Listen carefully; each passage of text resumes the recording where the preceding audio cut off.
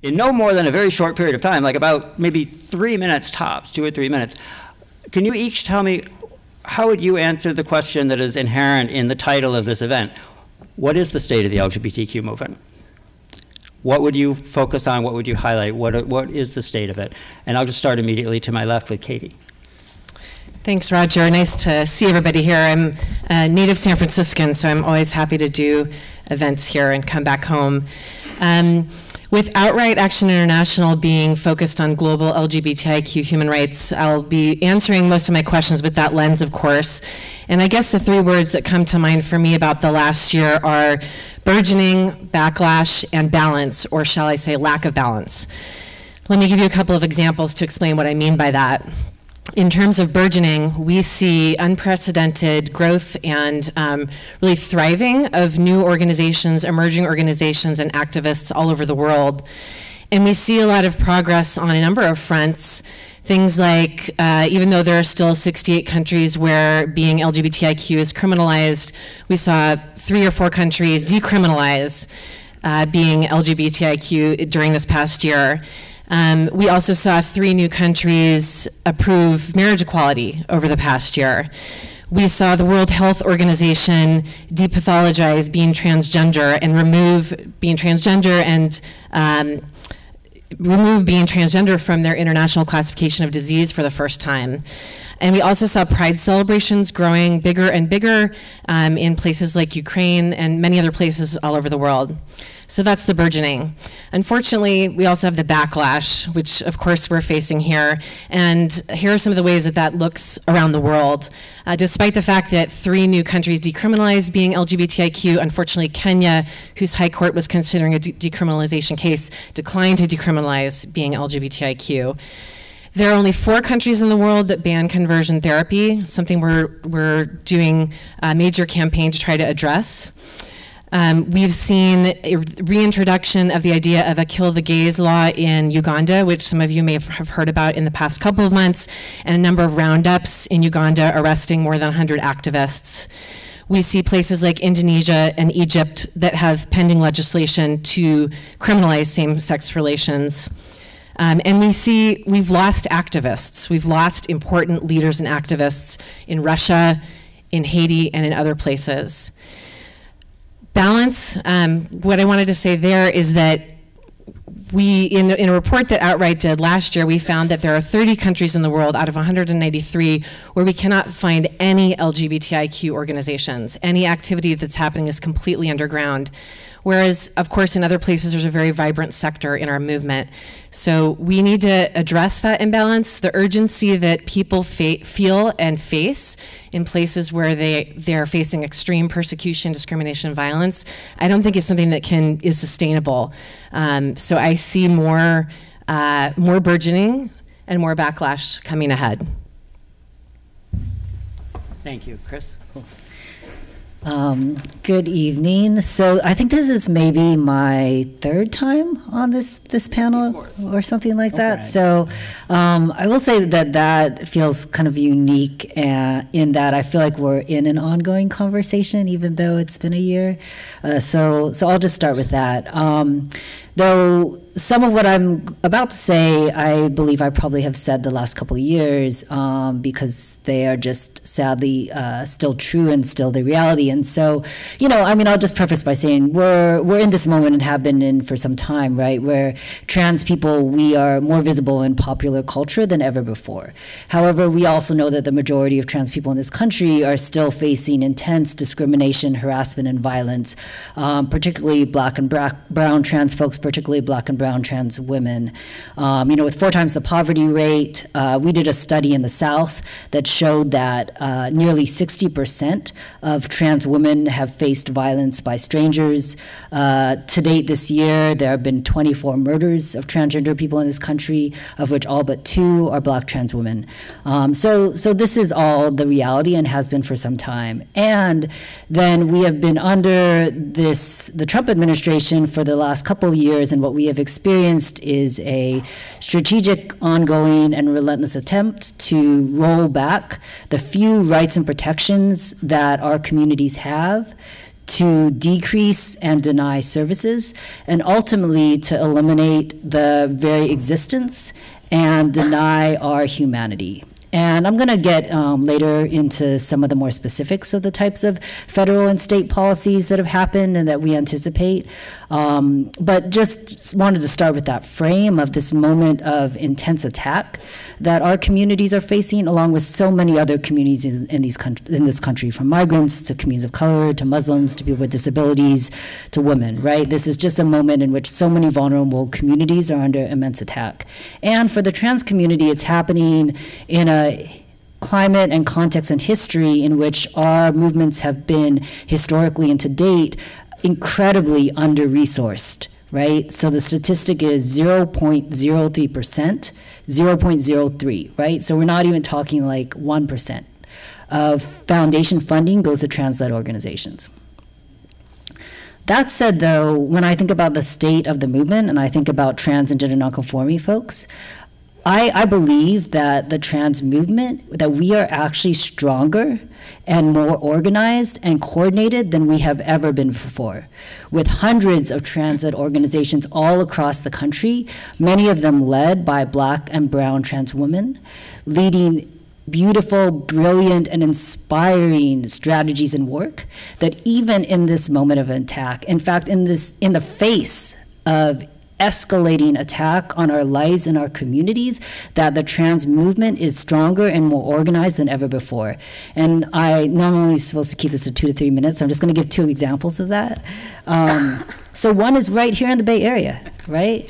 We have incredible, powerful, trans-led, Black trans women-led organizations, many who are moving work nationally as well as here in the Bay Area, from the Transgender Intersex Justice Project, working particularly with Black trans women, many who are formerly incarcerated, Ella para Trans Latina out of the Mission, API Equality Northern California, that's leading incredible API trans-led work, to the Compton's Cultural District, to St. James Infirmary. Like here in the Bay Area, there are incredibly strong trans-led organizations, many led by Black trans women.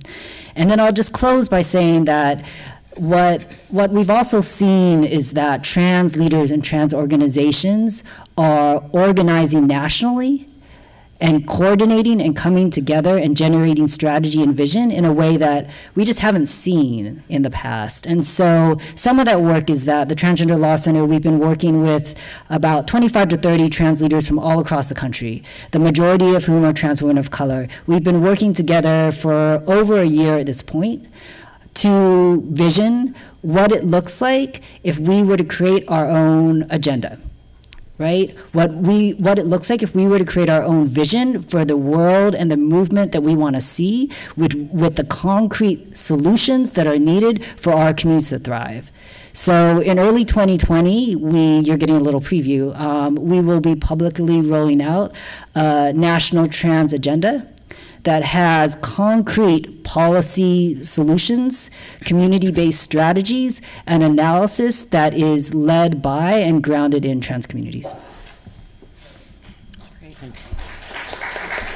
And we'll be able to get back to some of that as well. So, Casey? Yeah, well, so thanks, Roger, and the whole Horizons team for the opportunity to be here. It's a real honor, and to you all for coming out in the rain, although I guess that's normal for San Francisco, so maybe it's not a big deal. So, I would say, look, we're under siege. We've heard this twice now already. And in the 20 years that I've been doing this work, we've definitely had ups and downs. We have worked under some hard administrations, but this is really, really intense, what we're going through right now. Part of this moment that we're in, I think, is that we've, as a community, on a number of policy issues, have made a lot of really incredible gains that I think many people thought they wouldn't see in their lifetimes. And the familiarity work that we've done with our country around who we are as LGBTQ people, and particularly for the transgender community, has not kept pace with the policy gains we've made. And so the backlash is particularly intense And I mean, people who would otherwise be predisposed to support us are really vulnerable to a lot of the tactics that our opposition is using to try to roll back support for us. And I'll talk a little bit more about that later. All of that said, maybe I'll be like the Pollyanna-ish optimistic person tonight. I don't know, but I think there's a lot of cause for optimism in this moment, for a couple of reasons. One, because part of what we're suffering from right now in states across the country and obviously under the federal administration is that the hardcore opposition to our community are in power right now. And so they are running the ball forward as fast and as furious as they can, I think in part because they know that their time is running out. This isn't like 20 or 30 years ago when the majority of the country was with them. The majority of the country is not with them. The majority of the country is with us, but is vulnerable to some of the kinds of attacks that our opponents are cleverly using to try to roll back support. Also, I think there's cause for optimism because, the reality is even though it's hard to see because it's hard to keep up with in this news environment, and it's hard to feel like it's on the scale that we need given the attacks that we're under, we are really winning in a lot of contexts. It doesn't always break through, but we are. We're winning in the courts, we're winning at the ballot box, we're winning in state legislatures, even in defensive fights where we're successful in stopping bad things. That is a win in this climate, and a lot of times those wins are pretty significant because of the kinds of people that we've been able to get to come forward to stop those attacks against us. Unusual allies for our community, like the business community, conservatives, et cetera, which I'll talk a little bit more later. So I will just conclude by saying that, we're heading into what is, in my mind, in 2020, a really pivotal year for us as a community. So we have been working for at least 50 years since Stonewall to try to pass nationwide non-discrimination protections. And I will talk a lot through that lens tonight because that's what I work on. But I think in some ways the fight for these protections isn't just about the policy. It's pretty symbolic too. It's a pretty basic fight for dignity and respect. And next year, the Supreme Court, Roger mentioned this, the Supreme Court will have the opportunity to weigh in on 3 non-discrimination cases, 1 impacting a transgender worker and 2 impacting 2 gay workers. And they'll have the opportunity to say whether or not it's legal under federal law to fire LGBTQ people just because of who we are. And I think in that moment where we know that a lot of Americans don't support that. We know that a lot of Americans, though, also think we're already protected and aren't so sure that discrimination actually happens. That case, win or lose, is going to really call this question for our country. And it's going to be very nationalized. It will be in the media everywhere. And we'll actually have a real opportunity to have a national dialogue as a country about where people stand on LGBTQ people and what they're willing to do to help advance this cause with us. And there's a number of things that I can talk about tonight that we're doing to get ready for that. But I think one of the points that I want to get across in the opening is, we went through a big ballot fight in Massachusetts last year. It was the first statewide vote on transgender rights in our country's history. It was specifically on the most controversial aspects of non-discrimination protections for transgender people. And we won that vote by 68 to 32%. And I know it's Massachusetts and everybody thought it was very easy. It was not. But I share that as part of this conversation mostly to say, we weren't so sure that people would show up for that fight, and they did, and they showed up vigorously. We had people who had never participated in an election before in their lives get off the couch and canvass on this issue in 2018, when there were lots of other things to fight for as well. And that, to me, is a sign that as this issue becomes more live next year and it really gets on people's radars and people have to take a stand, I think that we will see, at least symbolically, a shift and a willingness to really push back against these marginal interests that just happen to be in power right now and really pushing back on us. So I feel like there is cause for optimism in this moment, despite how chaotic things are. Great. Cool. Thank you, Casey. Please, Vicki. Sure. No clapping for me. Yay for optimism. I'll do better next time. So my name is Vicki Galbeck, and I'm guessing that a lot of people maybe aren't as familiar with the Southern Border Communities Coalition because we sort of view our lens in the world as really about border communities. So just a real quick background about who we are. We're actually a coalition of networks. I guess we're a network of networks from San Diego to Brownsville, Texas. We're more than 60 organizations. We came together in 2011, and actually myself and my colleague, now my boss, Andrea Guerrero, founded this coalition when we were both working at the ACLU. I was in ACLU of New Mexico, and she was in the ACLU of San Diego. And, you know, the rebels that we were, we decided that we were going to found this coalition because we were tired of the border communities being thrown under the bus. And we really brought all of these organizations together to focus on you know, fair and accountable border enforcement policies, ensuring that people who live in border communities are treated with dignity, and people who travel through border communities are treated with dignity. And also, we wanted to preserve human life at the border. At the time, we were seeing a whole bunch of use of force deaths happening at the U.S.-Mexico border, including 6 cross-border shootings, of 3 of whom were teenagers who were standing in Mexico when a Border Patrol agent shot across the border and killed them, and none of those agents have been held accountable to this date. So when we talk about state of the movement, and you live in a border community, it's really hard to be optimistic about what's happening. Now, we have seen for the last 2.5 decades this, and even longer, but particularly in the last 2.5 decades, we've seen this increased militarization of our borders and the erosion of our civil and human rights as a consequence of this militarization. But in the last, what was it, 3 years, it seems like these problems have become exponentially worse under this administration. And we see it on both sides of the border. We see individuals being held in inhumane conditions of confinement. We see families and children being held in horrific conditions that you would think do not represent the values of this country.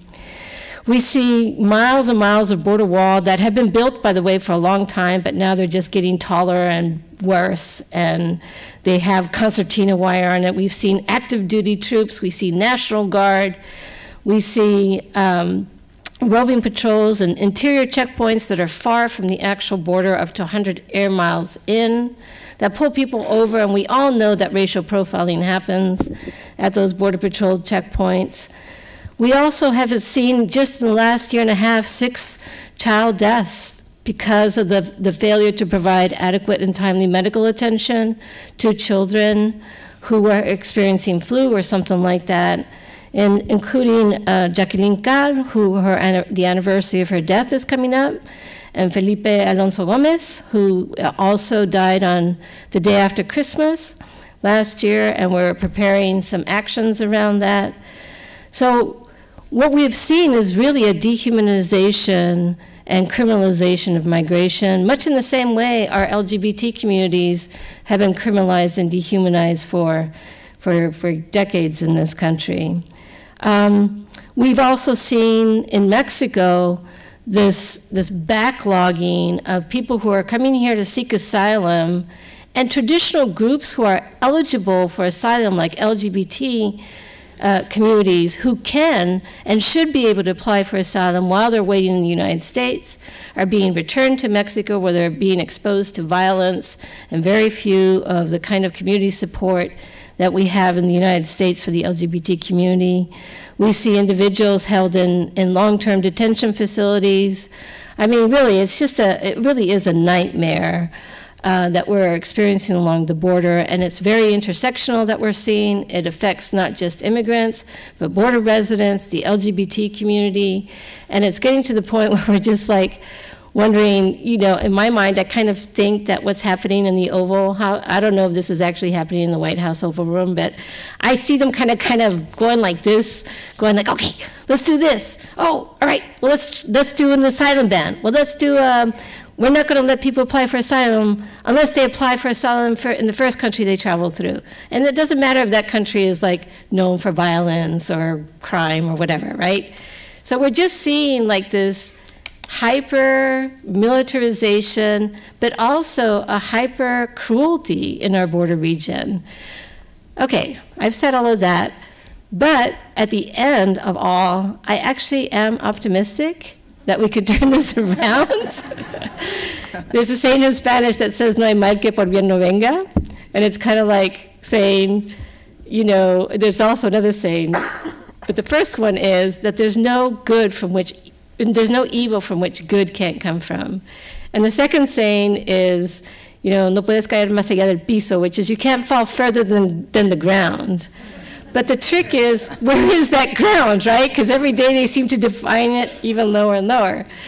So our optimism actually is in finding that alternative vision, and I'll talk a little bit more about that later on, but I just wanted to give a quick nutshell of what our work is in the border communities.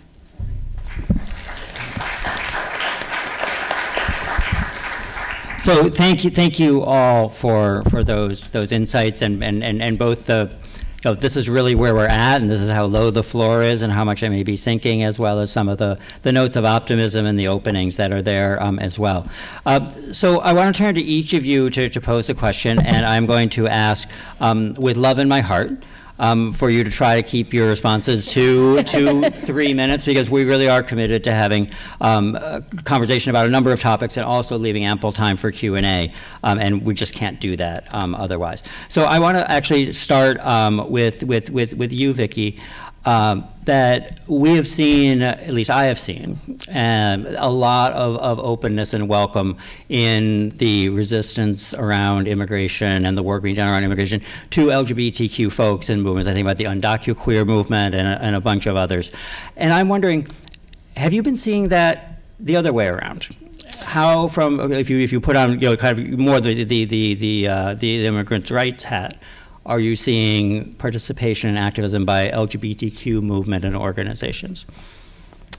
So that's a really interesting question, because I do think that there was a time when you worked in the immigrant rights. And so just as a backgrounder, I actually started my activism in the LGBTQ rights movement. I worked on the Prop 102 and 107 in Arizona, plus getting domestic partner benefits with university or state employees in Arizona. But I think that one of the most interesting things that I felt when I started working in immigrant rights was a lot of them were groups of faith that I wasn't sure were open to the LGBT community, but I found, much to my welcoming surprise, that they were very welcoming to the LGBT community, and they picked up that banner very readily. So I've worked very closely with United We Dream, UndocuQueer, UndocuBlack, and they're all opening and creating space for the LGBT community.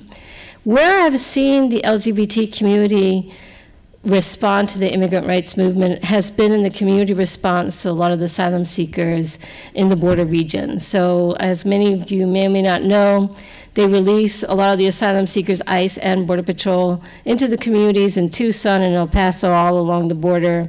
And a lot of groups have just come forward and created this very welcoming space for them to help them get home. And a lot of the people who participate in that are the LGBT community. But what I don't see is a real energy by the part of some of the core LGBTQ groups in actually supporting immigrant rights in the same way that I see vice versa. And I don't understand why that is, and I'd be curious to hear other people what they think about why that is. I don't know if it's a question of, what's that? Sorry, I'm forgetting the word. The unconscious bias towards people of color, or what's going on, but I would certainly encourage more of that in the immigrant rights community. Right. Thank you. Can I add to that? You can cut time from my question. If you want. Is that okay? I'm already cutting time from the opening, but go ahead.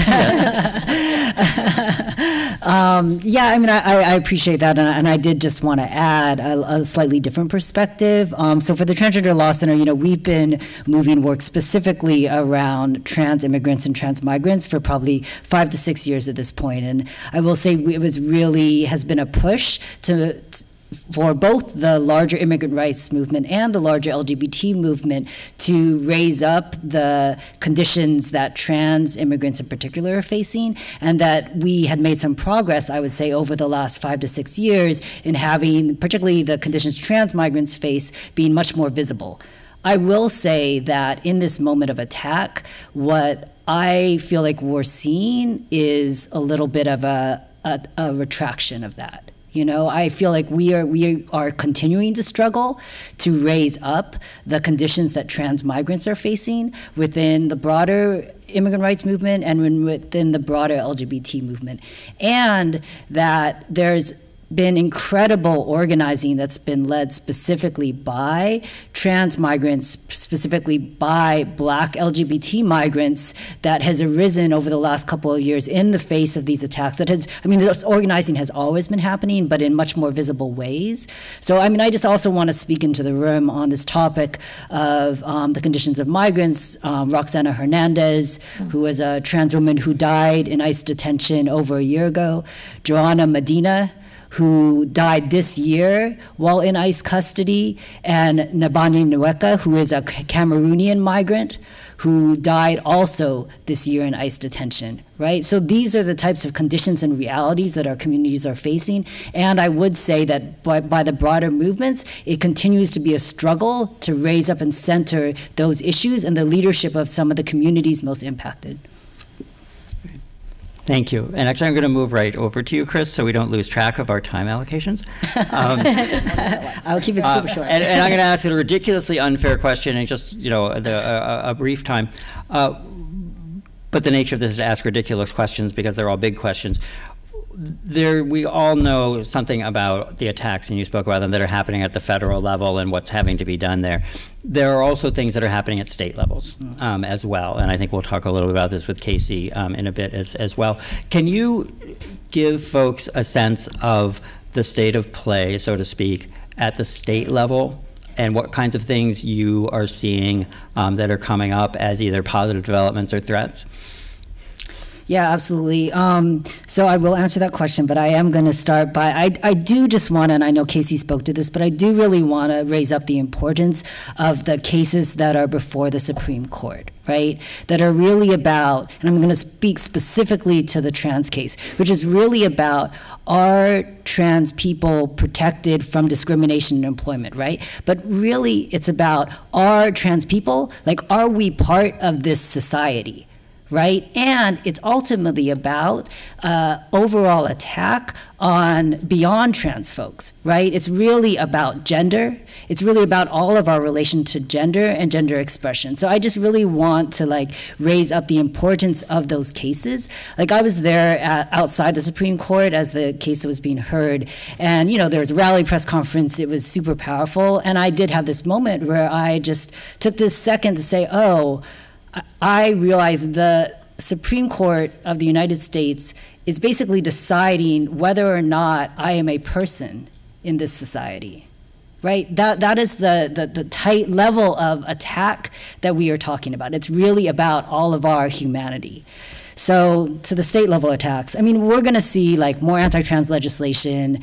We are going to see more religious refusal bills for sure. We're starting to see these newer attacks that are about trans healthcare for young people. Folks may have seen some of this that was happening in South Carolina. Those are some of the things we're going to see at the state level, which a lot of it we have already been seeing.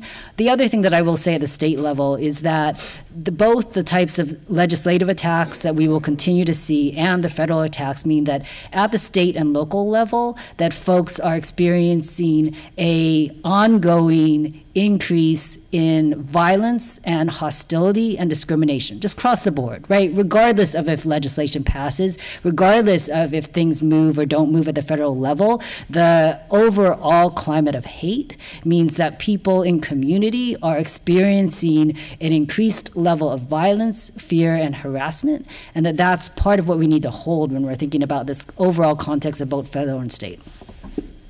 Thank you. And while we're talking about states, I wanted to turn to you, Casey, and you alluded to what happened in Massachusetts, and I know you had a significant role in that. Congratulations, that was an epic victory. And thinking about the states, some of the states always seem a little more movable on things, and some are already, they're solid blue, and things are, on at least a legal basis, are relatively strong. And then there's states where it looks like it's a really, really long way to go. And to get there, we would have to win over some folks who are not, say, our most natural allies. How is it that you and the Freedom for All Americans and others look for the kind of allies that we would need to bring over if we're going to move the proverbial needle in some of those redder states? Mm-hmm. Yeah, I mean, this is a tough environment, right? So, particularly in the non-discrimination space, but obviously this impacts everything that we're working on in the states and at the federal level. Here's the landscape that we're operating in. So there are 30 states in this country where there is no statute, there is no express protection from discrimination for LGBTQ people in employment, housing, public places, et cetera.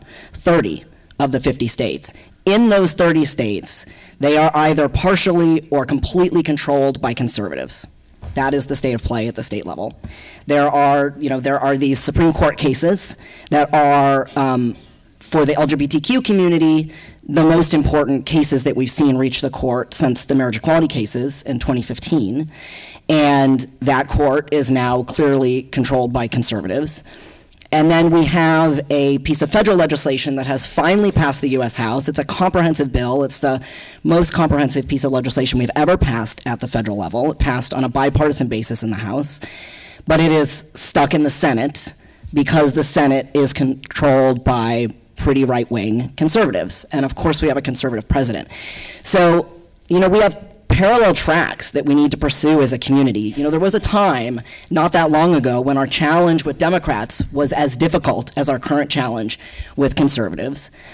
And we sort of have to pursue parallel tracks right now where, of course, we want to work hard to ensure that our natural allies are in power, but we also can't give up on the work of building a larger circle of natural allies, right? Like, I think we can't let conservatives off the hook.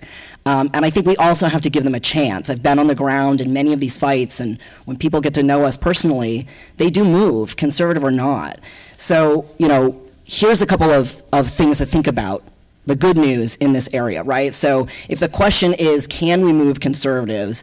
The answer is we already know that we can because we already are. And here are some examples. So in New Hampshire in 2018, at the time it was Republican controlled in the state legislature, had a Republican governor. We moved, they already had sexual orientation protections on the books. We passed a comprehensive transgender non-discrimination law, and it was signed by the governor. First time our community has ever passed a non-discrimination law in a Republican controlled state. So we know we can do it. And I know it's New Hampshire, and I know we think that it's the Northeast, but New Hampshire's pretty out there if you've been there, right? I mean, these are like libertarian conservatives. They're tough to wrangle.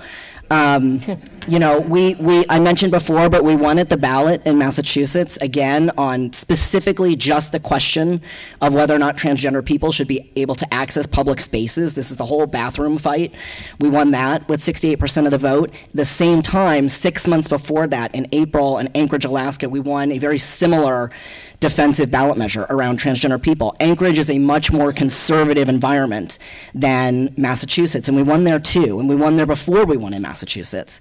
We have won defensive fights around bathroom bills and transgender people participating in sports, and I just want to say, I know we're talking a lot about transgender people, But make no mistake, this is about LGBTQ people. It's not about transgender people. The only reason they're coming after us is because we've done less education with Americans about who we are, and so we're more vulnerable. But everything that they're talking about, bathroom bills, whether or not we should be able to participate in sports, it's all message tested. It's all designed to take that 80%, 70, 80% support that we have and erode it down to below 50%. And we know from our own testing that it's effective. It's designed to drive a wedge between transgender people, LGBTQ people, and women, to drive a wedge between LGBTQ people and people of faith. So like, I'm talking a lot about transgender people, but it's not about transgender people. It is about us. They are after us, all of us.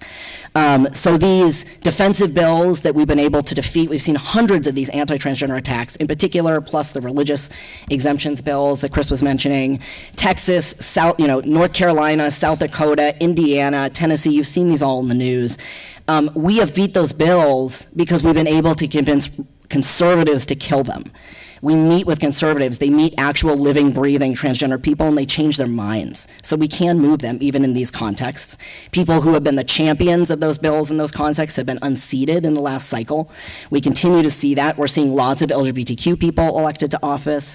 And on Friday, and this has come out publicly in the news, and it will trickle out more in the next couple of days, on Friday, at the federal level, we will see a coalition of conservative, political, and religious groups introduce a piece of federal legislation to try to protect LGBTQ people from discrimination. I haven't read the bill. I don't know if it's a good bill. But what I do know is that is a really big, historic deal for our community to have conservative evangelicals and conservative politicians come forward, not only admit that we face discrimination, which they've not admitted before, right? Acknowledge that we need protections, which they've never acknowledged before, but actually get in the fight and introduce their own piece of legislation to try to get that done. So we are making gains here. And while we continue the work of trying to put more natural allies in office, we're doing the work of building more natural allies. And I'll say one more thing, and then I know my time is up. We need to wrap up. Thanks. And I will just wrap by saying that the way it's happening is not rocket science. It's the same thing that we've been doing all of our time on this earth as LGBTQ people, right? It's telling our stories. It's building a big tent of support, whether it's businesses, conservatives, unions, whoever it is. I flew into the San Francisco airport today, and there's a big Harvey Milk display, and there's a sign, and there's a sign of him carrying something that says like "Straights for gay rights." We're doing the same thing. It's still the same coalition building that we've always been doing. So, the answer to the question is not only can we build this support, but we are building this support. And even though this climate is very difficult and it's hard to work in a bipartisan manner in the environment that we're working on, I think it's not only how we'll advance these issues, but I actually think it's part of the way we're going to heal the country as well. Great. Okay. Thank you. Thank you. I want to step back and talk about things on a global stage. And it ties in a little bit to what we were just talking about with Casey, but on an international level, that we see, as you described so well, steps forward, steps back, some really horrifying things that are happening in some places and exciting things in others. And a lot of those, I assume that outright and folks who are fighting for our rights on an international stage have to find, among other things, unlikely allies.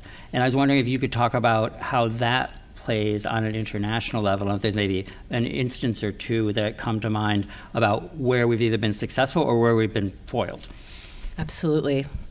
You have the unenviable job of trying to get a bunch of queer people to be brief, Roger. Well, but people with ridiculously broad and impossible questions. So we will adjust, but I thank you for your continuing attention to that.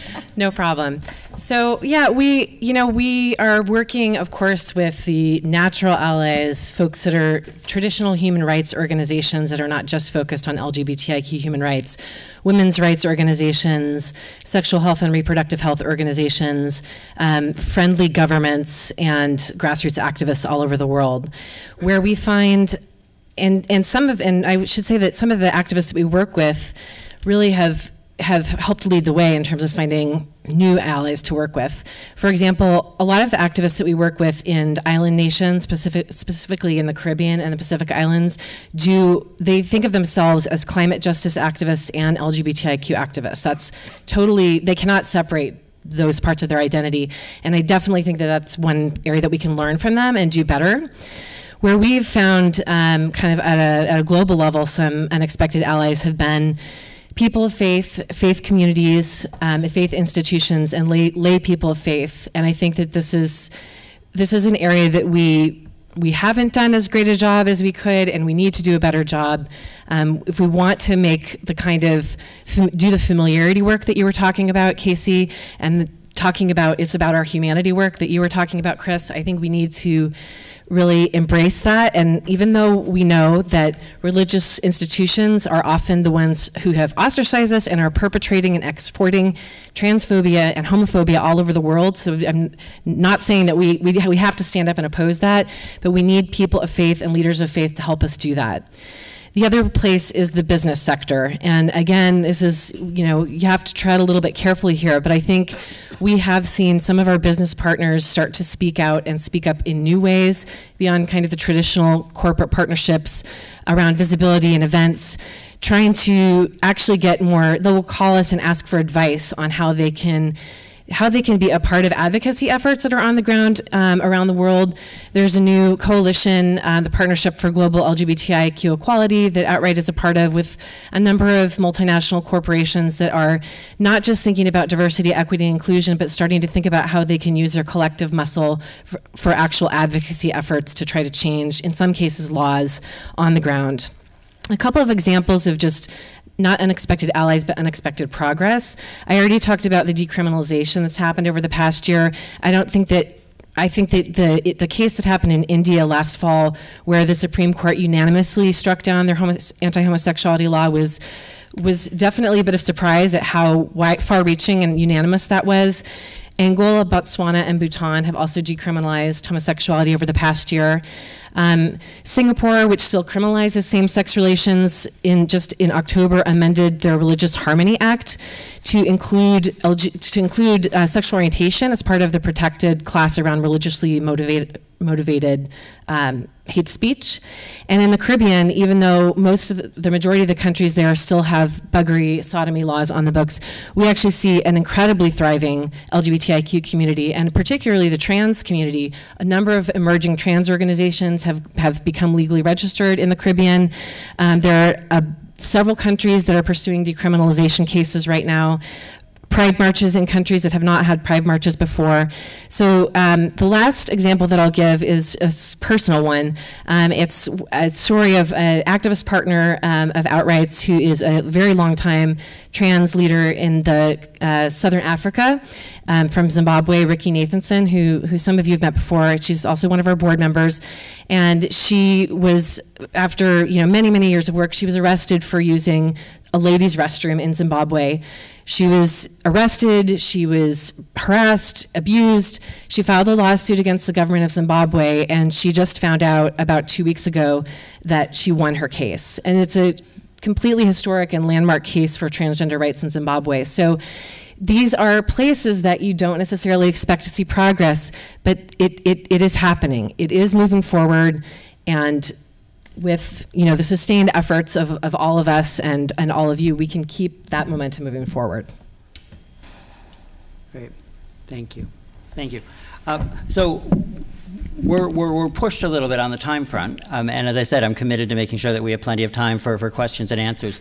And so I have two questions that I want to pose to all of you, and there won't be time for everyone to answer, and I'm going to ask people, and again, I know this is ridiculous given the questions I'm going to ask, but to 60 seconds, because otherwise we're just not going to give folks who come here chances to ask questions, and we're really committed to that. So the first question is, we all know that we're headed into the presidential election. And we know lots about some of the challenges, all of the dust that's going to be kicked up around this, it's going to be ugly, et cetera, et cetera. Are there any places where you might see particular opportunities for our communities and for allied movements that we care about? And I'd like to start with you, Vicki, if I could. Yeah, sure. So actually, we have been engaging with a number of the candidates. And I'm really excited to talk about this because, this year we developed this new border vision, and I left some copies in the back. But that basically talks about a different way of looking at border and trying to shift away from that narrative of border security to talking about border governance that includes, you know, public safety for all, that includes a welcoming system at the borders, and it includes you know, the protection of human rights at the border. Now, this is based on human rights, international human rights law, and we have no doubt that this kind of border governance model can actually be implemented here. And we've been talking to a number of candidates about trying to shift that vision away from border security to a border governance model that makes more sense and is more in line with our values. But the most interesting thing, too, is that we actually, a colleague of ours at the U.S. Immigration Policy Center at the University of California in San Diego actually did some polling of the voters in California and Arizona and in Texas and New Mexico. And even in Arizona and even in Texas, the majority of the voters oppose things like border wall funding, and they actually support a more humane approach to receiving asylum seekers at our border, even in Texas. I want to say that, because a lot of people think that Texas isn't that way. So I think that that's kind of where we're focusing our energies on around the elections. So, and I also have copies of this in the back. Thank you. We have time for one other person to offer something around that, if you do. I can do it really quick, I promise, Roger. Two really quick points, really quick. I'm just doing my job. No, you're doing a great job. I'm particularly hard. So there are narrative opportunities. So there's obviously a very big federal election, but there are elections in 48 of the states as well. And so there are narrative opportunities in all of these elections where there's an opportunity to inject our issues and the issues we care about into the race in really sort of tactical and strategic ways that I won't get into, but I will just say generally speaking, the elections are an opportunity to try to get candidates, or at least the media, talking about either what candidates have said about us or what they haven't said about us. Either way, we can really leverage that. The second point is there are also organizing opportunities in all of these states to engage in these races, even in C3 ways that aren't electoral specific, where we can organize in these races and build assets so that come 2021, when states ripen into climates where we really can move things in a proactive way, we've built the assets that we need in order to be able to move them. And that is particularly important in a lot of the states where we need to move a lot of these issues because, you know, it's not just that the climates are conservative-led and they're difficult, but a lot of these states, when you think about the South and the Midwest, I mean, it's just a true thing for our community that a lot of them just have not gotten the same kind of resources that some of the coastal states get. And so the education, the asset building, all of those things just have not been done. And so leveraging that as an opportunity to build those assets is definitely something we're looking at. Great. Thank you. I actually want to just go to the next question, but I'm going to give you the first shot at it. How about that? Okay. All right. So same rules, and perhaps an even more ridiculous question, but I think one that is extremely important, and that is that racial equity is a pair of words that everybody in this room has heard, and certainly been talked about a great deal in the LGBTQ movement and in other progressive movements. And from your perspective, to what extent do you see the LGBTQ movement moving to take on a real framework around racial equity rather than a framework that says just counts noses, in a more of a diversity kind of a framework? Where do you see us at this point in time? Well, I'm going to segue by saying that I think that there's a huge opportunity, especially on a day when we lost a Black woman candidate for president, to elect openly LGBTIQ people, women, people of color, in this next election and to win state legislatures. So that's my segue into talking about, and doesn't it work to talk, segues into racial equity perfectly. So, our view, the way that we kind of approach racial equity on a global level, oftentimes discussion is built into the larger framework around decolonization in general, and decolonization of our movement. Because the truth is that many of the sodomy, buggery, and criminalization laws that our communities are facing around the world were imposed by the colonial European powers. And now we have religious zealots who are exporting, oftentimes from the global north and west, religiously motivated homophobia and transphobia to other parts of the world. So, you know, this is a conversation on how we decolonize our movement, which has been seen as mostly Western and white. And when we apply a racial justice lens to the global movement, we can see that the global North and global West organizations, which are majority white organizations in more majority white countries, receive the overwhelming amount of resources for LGBTIQ rights, in spite of the equally, if not greater, need in global South and East countries, which are often communities of color. So there's a great need for funders, governments, and organizations, frankly, like Outright and other organizations in the global North and the global West to prioritize solidarity with global South and East movements and activists, which means more funding for those groups and activists, stepping back and ceding power to them, and letting them set their own agenda and priorities. For us, that looks like hiring people of color from countries and regions where we're trying to do programs for established leaders from the community, and using the platform that we have in places like the UN, not to present our own agenda, but to kick the door open for activists so that they can share their own experiences and demands. I see this starting to happen amongst the funders of this movement, and the conversation certainly is happening amongst activists within the movement, but it needs to be accelerated and amplified, not just here, but all over the world. All right, thank you. Chris? Yeah. I have a couple ways to answer this, and I'll try to do it in 60 seconds. So I think in terms of the broader LGBT movement, there's absolutely a lot more work that needs to be done. And I can give a very concrete example. So this year was the 50th anniversary of Stonewall. There were celebrations all across the country. And what TLC and Familia Transqueer Liberation Movement and the Black LGBTQIA Migrant Project, which is a newer organization. It's national. Totally look them up. They're doing incredible work, one of the first of its kind. The message that we put out is Stonewall is now. Raising up that in this moment, and has been true for decades, Black and brown trans women are still being murdered, are still facing police violence, that trans migrants are facing horrible violence, discrimination, and harassment, and being murdered in ICE detention. So while there was celebration, our message as Black and brown communities was Stonewall is now, right? So I think that's just a really concrete example of the work that our movement still has to do. That said, there are incredible trans, LGBT, people of color-led organizations all across the country that have existed forever, and I would say are stronger than ever before and leading incredibly powerful work. And I think that if our kind of broader movements can really center in and raise up the leadership of some of the communities who are most vulnerable in this, particularly in this moment of escalated attacks, that if we're talking about racial equity and moving the dial in our movement on racial equity, that will go an incredibly long way. And that what is at stake, particularly in this moment, is literally like we are losing people and we will continue to lose people, and what is at stake is how much we're able to lessen that. Thank you very much.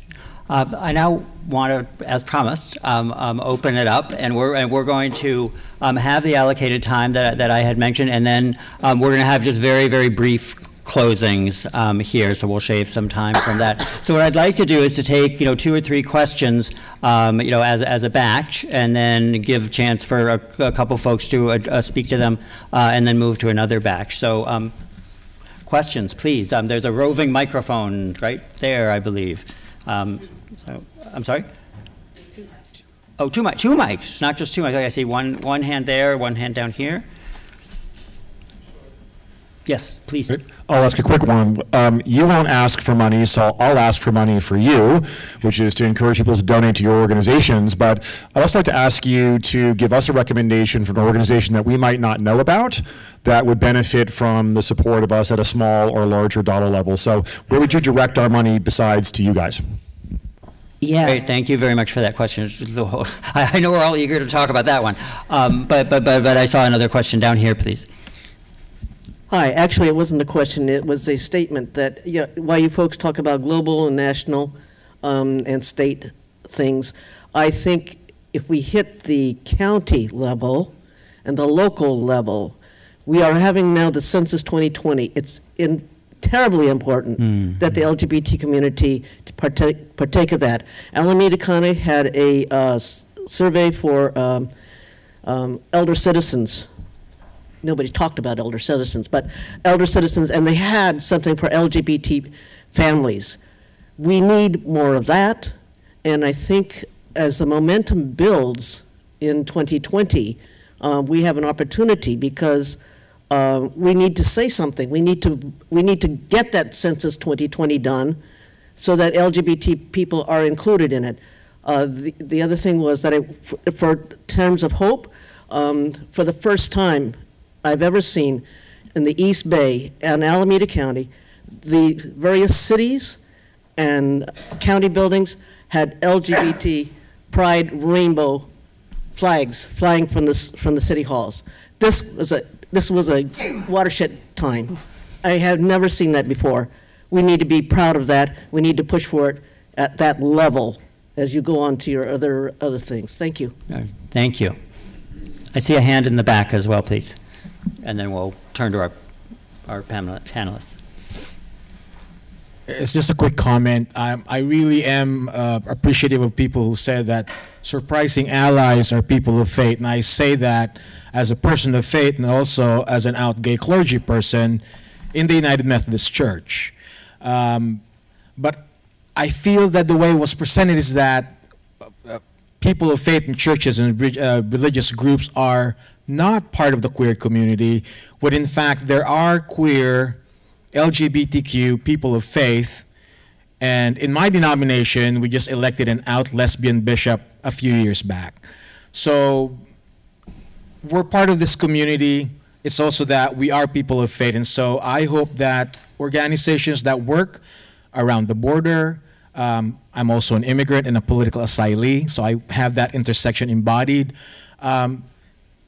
There are people of faith who are LGBTQ that you can work with. So when we tell our stories, we would want to be able to help you, our own community. So we're also struggling within our own religious communities for our own freedom within. Like Martin Luther King said that our freedom as oppressed is also tied to the freedom of our oppressor. And so we're working from within and at the same time wanting to partner with our queer siblings who are working generally. So there's always that misnomer that, like myself, I live in a queer people of color collective in San Francisco. That's the only way to live here. And they're not religious. And they keep asking me, are you trying to convert gay people to church? I said, no, we're already in church. And so thank you so much for that insight from you. Thank you. So I'm gonna if there are things that folks want to mention regarding the question about counties or the faith question, but also I want to zero back in on the original question that Alex asked about, is there an organization that, in addition to each of your organizations, that you think people may not know about that, and I know you mentioned several earlier on, Chris, but maybe Vicki, starting with you? Yeah, sure. So we actually have been getting a lot of requests. So that prompted us to create a website on our website that lists all of the organizations that actually welcome. They're implementing welcoming centers all along the border, and all of these people are volunteers and could welcome any kind of donation. And I'm thinking of like Casalitas in Tucson, which there's also Casa Mariposa, which is a transgender hospitality for asylum seekers who are of the trans community. They provide hospitality rooms for them and help them provide accompaniment to them. There's all of these organizations along the border that do this, and that's a story that doesn't get out there, right? All these hundreds of people that volunteer their time and energy to help individuals who once released by Border Patrol and ICE and help them find their way home. Great, thanks. Just go on down the line, Casey. Yeah, I mean, just quickly, I'll just say, I think Chris already hit on this point, but in general, I think trans organizations across the country are tremendously under-resourced, and I would say in this moment, what's on my mind as a trans person, as some of the most kind of frontline and important work is the direct services work, right? We're all talking about policy, and policy organizations are flashing, blingy, and resources come to us. It's not magic, but they come to us. But there are just a number of organizations that are really working on the front lines around just really ensuring that transgender people can, access name change documents and, social security name changes, ensuring that, transgender people can receive training on, vocational training in order to be able to get jobs. These are actually really like life and death issues for our community. If you're not a transgender person, the significance of changing your gender identity documents probably is not accessible. I know this as someone who was not a transgender person for a long time in my life. But it is truly transformative. And as someone who does this work for a living, when I moved from Massachusetts to California, I cannot tell you how much hassle they gave me. I had a license with the correct name and the correct pronoun from Massachusetts. And I cannot tell you what I went through in California to be able to get it changed into a California license. And I know what I'm doing. So I was like, I don't understand how people who don't do this for a living know how to do this. So the organizations that come to mind for me around those kinds of issues are the Sylvia Rivera Law Project, which is based out of New York. And I've been following Trans Can Work, which I believe is based out of Los Angeles, right? Which is really sort of the nitty-gritty, like working with transgender people to help them get jobs, to get the training that they need to get jobs, get their resumes together, get out there, interview and get jobs. Just really basic services that transgender people really need to survive. So there is an organization called the Trans Justice Funding Project. I would really recommend that folks go to their website and check it out, because basically Gabriel Foster, who's their executive director, and some other folks with that organization, they have mapped out the trans organizations all across the country. So we're talking about like super small orgs who have like no budgets, no staff, to groups that are maybe a little bigger. Like they literally have mapped it out. Cross issues, like service groups, advocacy groups, like just go to their site, and there's tons of groups that could use support. And then also just to raise up some border groups as well. So there's also Casa Arcoiris, which is one of the LGBT shelters that's housed LGBT folks at the border. And then there's a group called the Haitian Bridge Alliance that's specifically been providing support to Black migrants at the border, including LGBT folks. And both of those organizations are able to receive U.S. donations, and the money goes a very, very long way at the border. Katie? Thank you for that question, especially on Giving Tuesday. I don't know if anyone heard about that. Just kidding.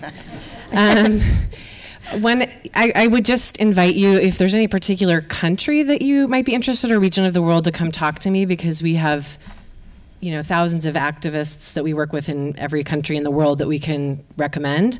The one that I just want to lift up is Transwave Jamaica, which is the first trans organization in Jamaica, and is an incredible organization doing work not only in Jamaica, but really a leading organization in the Caribbean. And I just wanted to do a shout out quickly, say thank you for reframing the commentary around religion and people of faith. I appreciate that. And one thing that I was going to mention is that Outright has a UN Religion Fellows program, and part of the idea behind that is really to counter the religiously motivated transphobia and homophobia that we see happening around the world. One of the benefits of that program is bringing in people from around the world who identify as LGBTIQ and people of faith, whether they identify as Muslim or Christian, to walk into the UN system and to say, I am a Christian from Jamaica and a LGBTIQ person, and those things are not contradictory. They are all part of my identity. And so I really appreciate you reframing that and lifting that up again. Other questions? Yes, please. I see you down here, and then on there, and then one more there. Actually, I'm going to take all 4 of those, and I'm going to ask you please to try to keep them really concise, because we are running short on time. So please go ahead. It's actually 2, but I'll make them quick. Thank you. One, all of you, which candidate do you think might be most supportive? And 2, I'm sure some of you have heard something about it. It's been bothering me for weeks now. There's a separation going on, at least in the public social media, of trans communities and trans victims of violence and trans youth leaders, etc., separating from the LGBTQ movement. And I just saw on Twitter today, somebody I've been following said, I forget who, said, there is no LGB without the TIQ. And so it's an argument that's going on with some separation amongst the activists and the youth, that we're only lifting up the trans, and we only should lift up the trans because they've been left behind, or only trans people of color, or some kind of little competition there for limited funds and limited power. Okay. If you could address that. Thank you. Actually, I'm sorry, I'm going to have to cut it off. So there, and then there, but only if you promise to be really quick, and I apologize again. Yes, go ahead.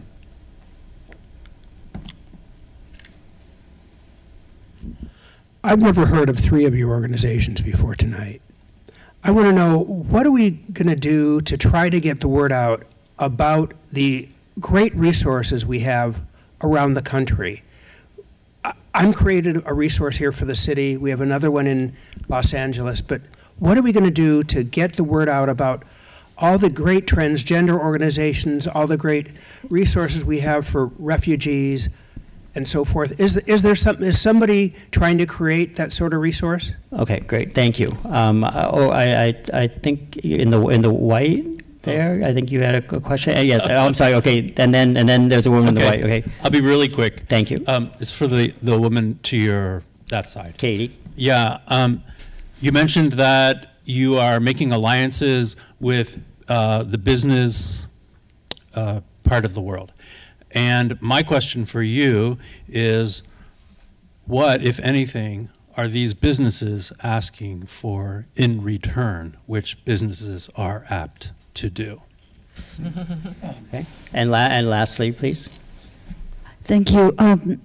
There's been a tension in the past between advocacy organizations and grassroots movements, and in the last, in this administration, we've seen a huge increase in grassroots activism around elections, the women's marches, all kinds of electoral activity, and I'm wondering what's the state of the gay and lesbian, LGBTQI, but grassroots movements. Where can we see us coalescing and coming together? Because we did it around marriage and even, God help us, don't ask, don't tell. Yeah. But now some of the perceived stuff like climate and the government complete bankruptcy morally are not so clearly identified as our issues. Okay, great. Okay, so I'm gonna take each of these and ask one person to volunteer to respond to it. Okay.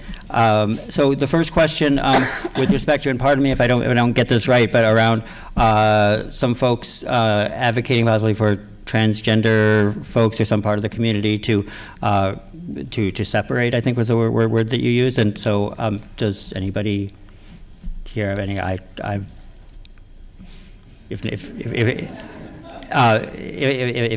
I'll just say quick. I mean, I'm not aware of that. I mean, I'm not aware of specifically what you're seeing. Although I think there's always this ongoing conversation in our community about how it all fits together. Right. So I can't speak to what that's about. But I will say this, which is, that is an opposition tactic, and we do know that our opposition is working actively to divide our community right now. They are trying to gin up trans versus LGBTQ discussion. They're using women knowingly and unknowingly, for some of the women who are speaking out in this way, to sort of divide and fracture the community.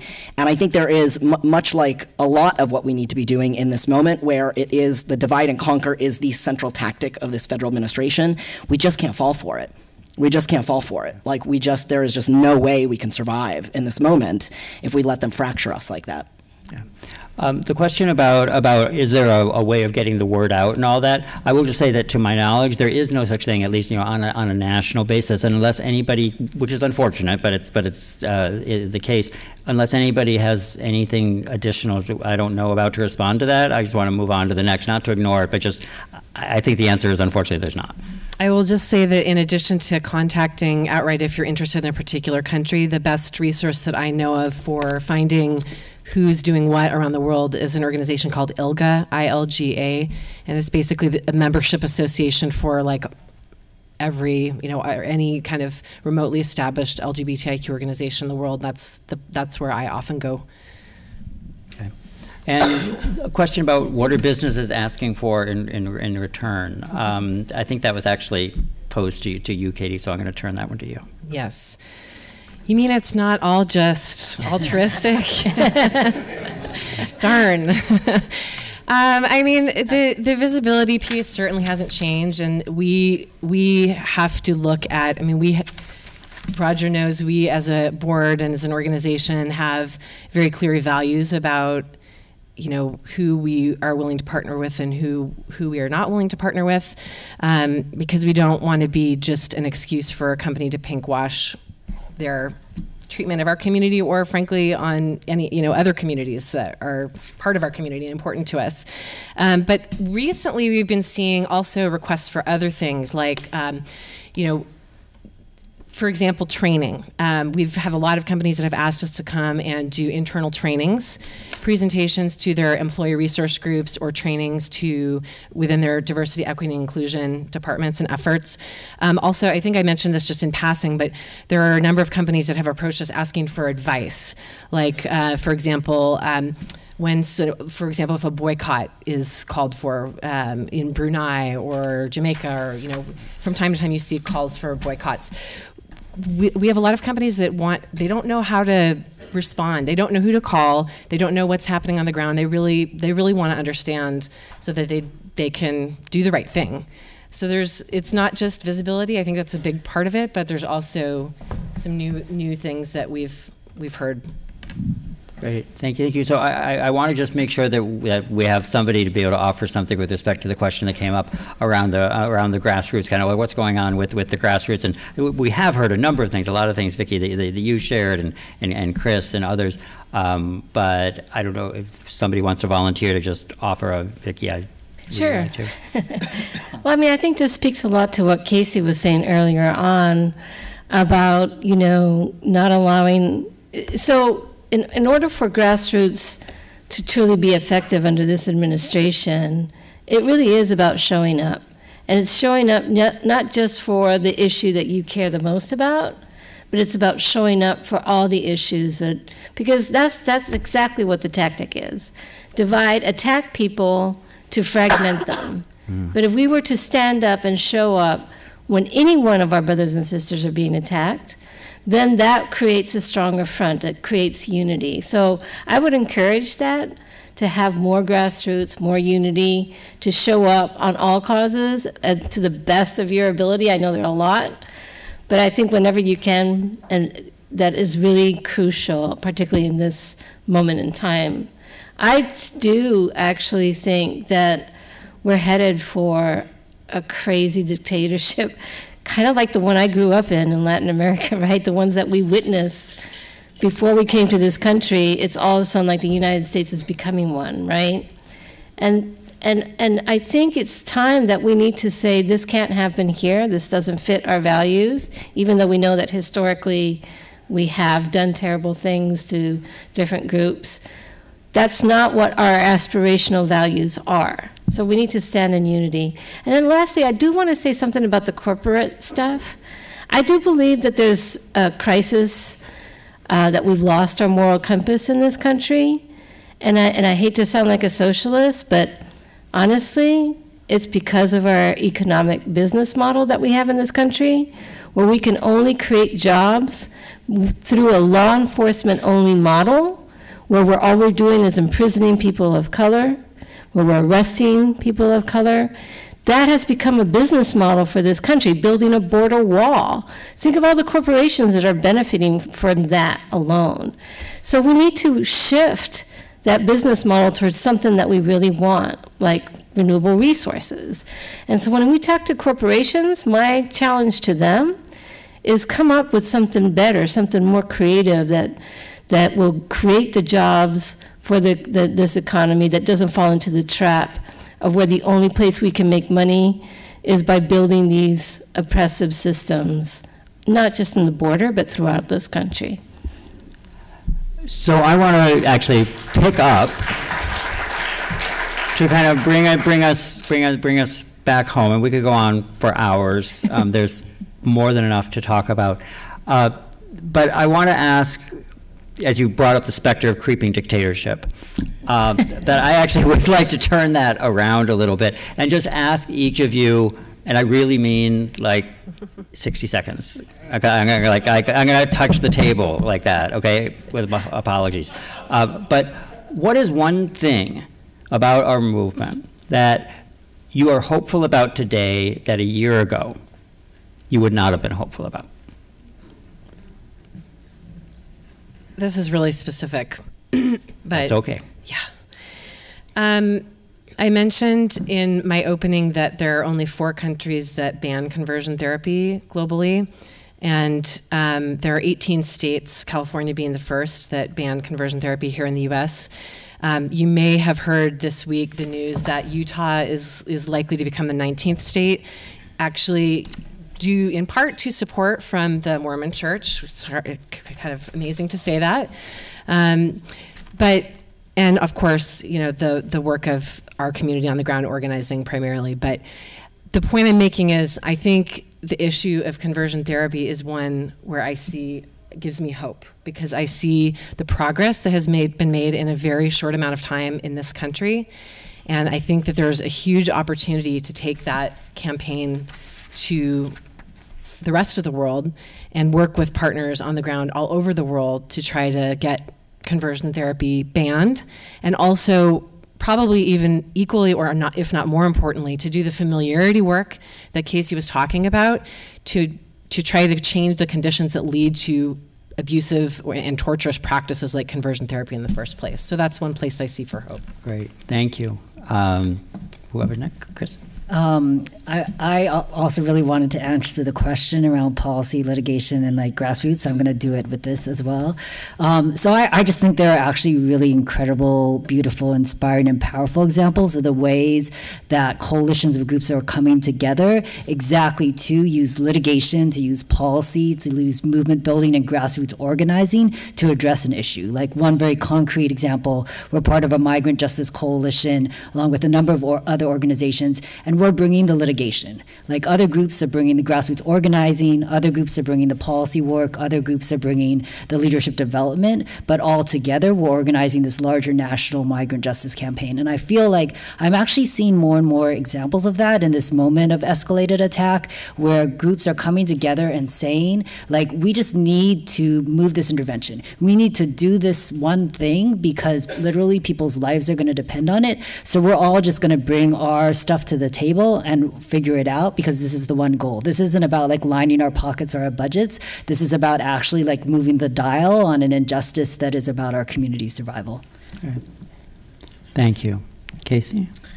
Yeah, so this one's a little bit personal and a little bit professional. So, you know, growing up as like a young trans person trying to figure out how I was going to live the life I was born to lead, my sort of wish was just to be left alone, you know, and be safe. I never really imagined that people who weren't having the experience I was having would take up my cause as their own. And as we got close to winning marriage equality, I think a lot of us in the movement were worrying that the movement writ large would think we were done. And there's a lot of work to do for all LGBTQ people, but we knew especially there was going to be a lot of work left to do for trans people, in large part because in a lot of places we'd been asked to wait on that work in order to make this wholesale case for for marriage equality. And so we were worried that people would not show up, that the enthusiasm would not be there. And so to have ballot fights of all the fights we could possibly have right after winning marriage equality, I mean, this was like kind of the worst of the worst. And so for me, I'm cheating a little because it didn't just happen. This happened in the last year and gives me hope now. But I think, you know, being on the ground in those ballot fights in Anchorage and Massachusetts and seeing people choose that issue to send their counter-narrative to what they're seeing in this country right now and show up in that way, not just the people who've been around all these years fighting on marriage equality and other issues, but seeing new people come into the fight, you know, the parents of these young people who do not get in their way. Like, these are the best allies that we could have as a large LGBTQ community, has been really inspiring and is really what, you know, and a lot of them conservative as well, right? And has been really inspiring and is what made me think that, you know, to your point, like, you know, we have a lot of work to do, not just to win on these issues, but really to heal our country. And this is one of the ways that organizing that we're doing right now and the way we're keeping people together and building bridges and that people are showing up is going to advance LGBTQ rights. But I really do think it's going to help culturally with our community as well, kind of help bring people back together.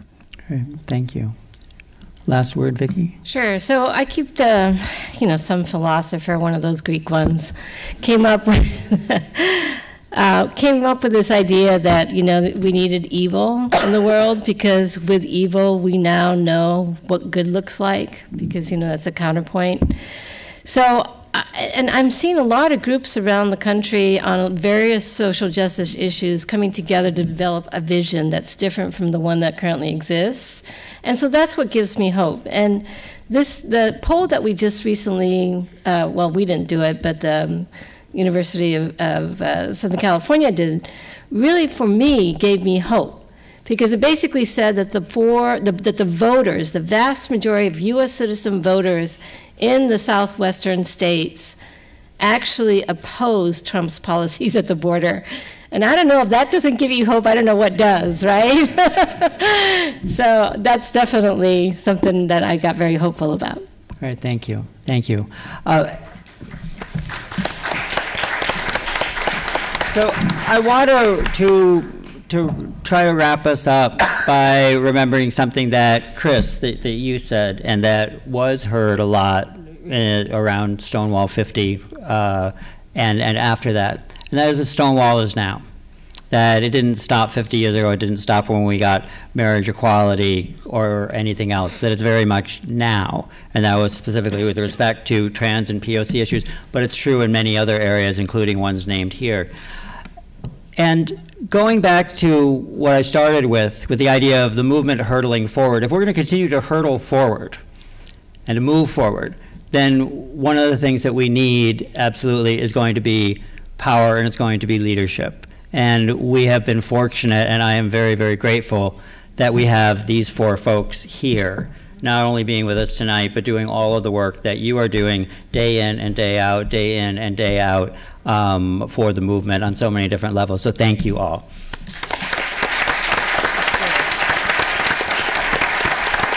And the other thing that we need in order to be able to move forward and to be able to continue to hurtle forward is community. And community is everybody in this room. And that means the people who contribute on every level, grassroots, policy work, advocacy level, by the giving that you do, by the work that you do, by where you show up, and by remembering that, as Chris reminded us, that Stonewall is now. And so I want to thank all of you for everything that you do, for every gift that you give, and for being with us here tonight. Thank you very, very much.